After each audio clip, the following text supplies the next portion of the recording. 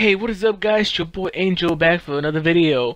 In this video we're going to be playing WWE 2K16 guys. We're just letting the screen load up. So yeah guys, as you can see, the way the menu is set up is much more different than 2K15. I'll be recording a video on 2K15 later today or maybe tomorrow. This video is going to go up maybe today. We were thinking of doing 2K Showcase, but we decided to do my career mode. And now we're going to load up the screen. Let's go into my profile, which is up here right now. And we're going to load up the profile. Let's let this thing load up. I hope it doesn't take too long because that's the only thing 2K has to perfect their stuff on that. Try and load up anything that we have on the game. Load it up faster than it already is because it has to load up faster. You know, it's like it takes forever to just load one match, and you're gonna see what I'm talking about. So yeah guys, here is the my career mode screen when you're already ready. Let's go into the rankings for the US title. Let's see when it loads up. Okay, so as you can see guys, I am rank 4. I started at rank 10 like anybody else. Yeah, so and then I moved my way up to rank 4. I was the NXT champion for one day. Not because I lost the title. I actually messed up. I started at rank 10, moved my way up, beat Kevin Owens for the NXT championship. And then, since I unlocked all the other championships, because I made it to the main, I was promoted to the main roster, I decided to go for the US title. I didn't think I was gonna get the NXT title taken away.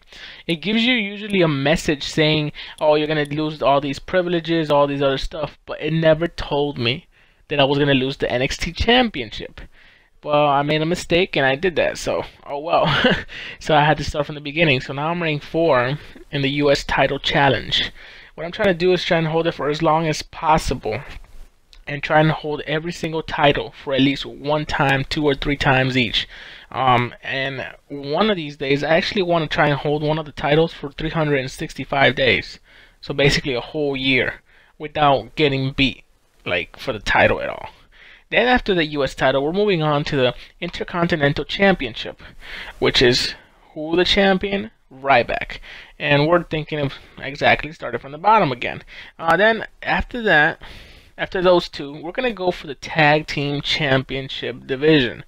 As you can see, the primetime players are the Tag Team Champions. We got so many tag team partners right here. We're thinking that we're probably going to be teaming up with The Rock or someone else. Depends. I don't know if we get to choose our own tag team partner or the game just automatically chooses our partner, like, for no reason. And then after that, we're going to be moving on to, last but not least, the WWE World Heavyweight Champion. The title holder is Seth Rollins. And that's basically it guys. Now we're gonna go move on into our match, which we're facing Daniel Bryan, as you can see.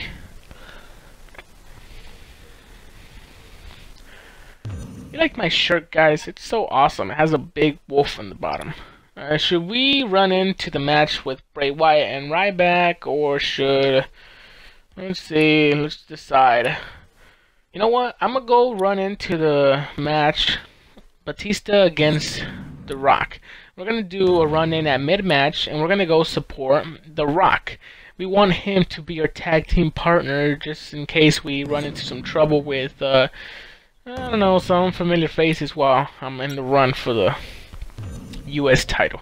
As you can see, guys, I gotta face Daniel Bryan. My name is Sub-Zero. Well, my character's name is Sub-Zero.